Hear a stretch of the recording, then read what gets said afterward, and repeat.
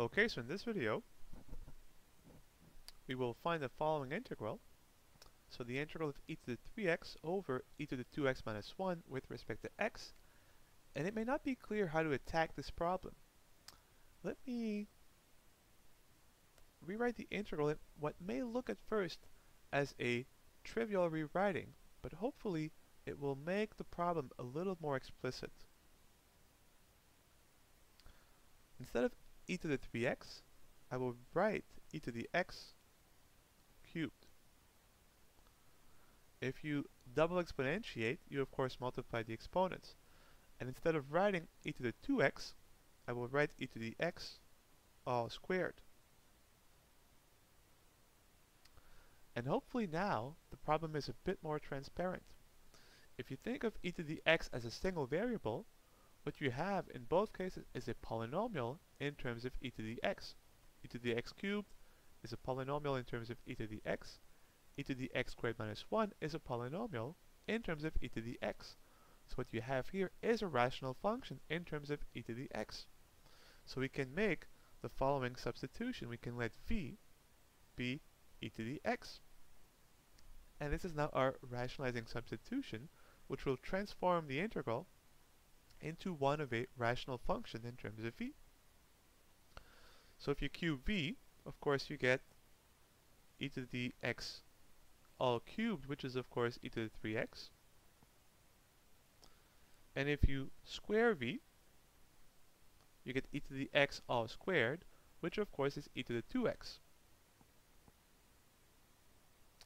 All we're missing now is our differential. So the differential of v is, well, the derivative here will be e to the x, therefore e to the x times dx. We want to find dx in terms of v, but if you look here, e to the x is again v. So this is simply v dx. So you can of course solve for dx by dividing across by v, and so dx is quite simply dv over v. And now we can make our substitution. So we have the integral of e to the x cubed, v cubed, over e to the x squared, or e to the 2x, v squared, minus 1 times dx, which is dv over v. Well, we can make one simplification. V cubed over v is v squared.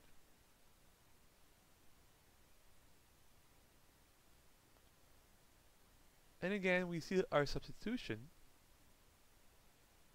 had the desired effect. We went from this integral, which may look intimidating, to one of a simple rational function in terms of v.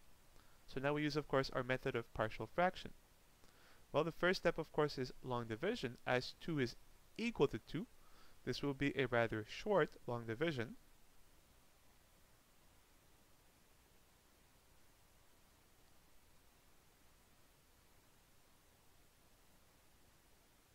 And we're done. Our remainder is a constant term, so of degree 0, 0 is less than 2. So this is the end result of our long division.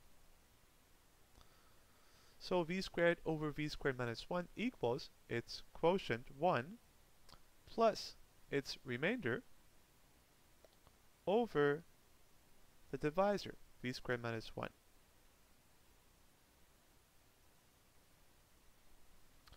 Well, the integral of 1, of course, with respect to v is simply v. So we can break the 2 up. So we'll have v plus the integral of. And now how do we integrate 1 over v squared minus 1 with respect to v? Well, after long division, of course, the next step is to try and decompose the rational function coming from the remainder of the long division into a sum of partial fractions. And the first step, of course, is to factor the denominator completely. This is a very easy factorization. V squared minus 1 is v times v minus 1 times v plus 1. So let's do so. So 1 over v squared minus 1 is 1 over v minus 1 times v plus 1, which equals, both have a power of 1, so they will yield a single partial fraction, over v minus 1 and over v plus 1. As both factors are linear factors, both numerators are constants, so ab. As always, we want to go from an equality between two rational functions to an equality between polynomials. So we multiply across by v squared minus 1. So on the left, we're left with 1, which will equal 8 times v minus 1 times v plus 1 over v minus 1. These will cancel, so 8 times v plus 1.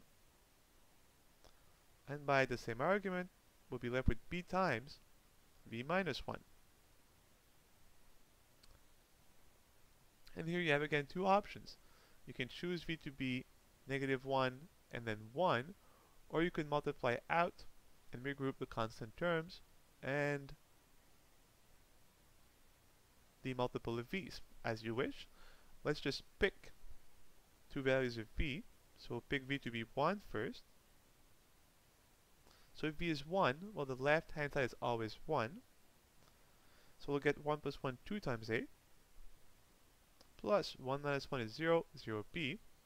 So if 1 equals to a, of course, a is 1 half.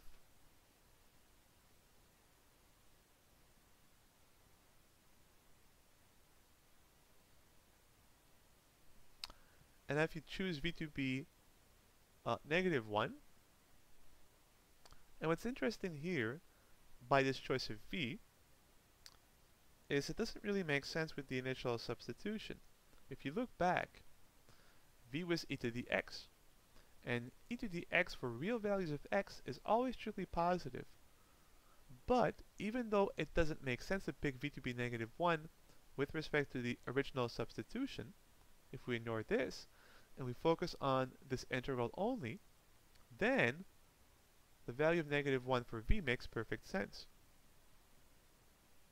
So we have now 1 equals negative 1 plus 1 is 0, so a vanishes. Negative 1 is negative 2, so negative 2b. Multiply both sides by negative 1 half, and of course b is negative 1 half. And now we can easily integrate our rational function. Let me do it here, as it will require very little space. So we had what? And I'll also drag the v into this. If I call the original integral I, this is a sequence of equality, so this is still I. So I is equal to v plus the integral of 1 over v squared minus 1.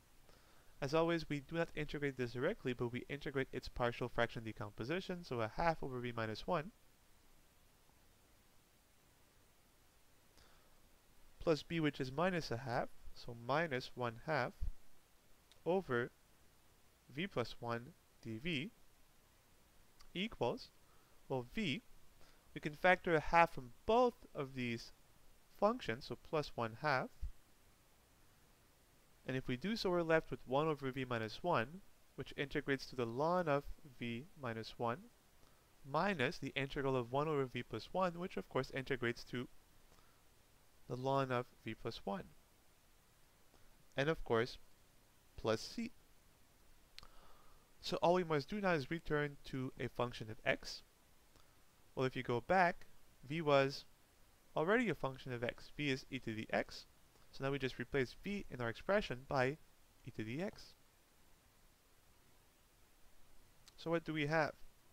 We have e to the x plus a half of the ln of e to the x minus 1 minus the ln of e to the x plus 1 plus, of course, c. And this is our final answer. If you wanted to, again, this is really a change, an aesthetic change. You have a difference between two logarithms. So you could trade this off for a single logarithm, but now of a quotient. And whichever one you choose, is irrelevant. But just to see the difference, we have e to the x plus a half. And again, all I'm using here is the following property of logarithmic functions, ln of a minus ln of b. For any a and b, so ignoring our previous work, ln of a minus the ln of b is the ln of the quotient of a and b.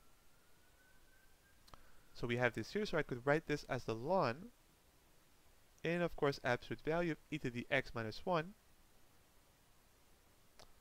over e to the x plus 1, plus, of course, c. And both are equally good, right? In the one hand, you have two logarithmic functions, but they both have a simpler argument. In the other hand, you have a single logarithmic function instead of two, but you have a slightly more complicated argument. Which one is better? I will let you be the judge of it.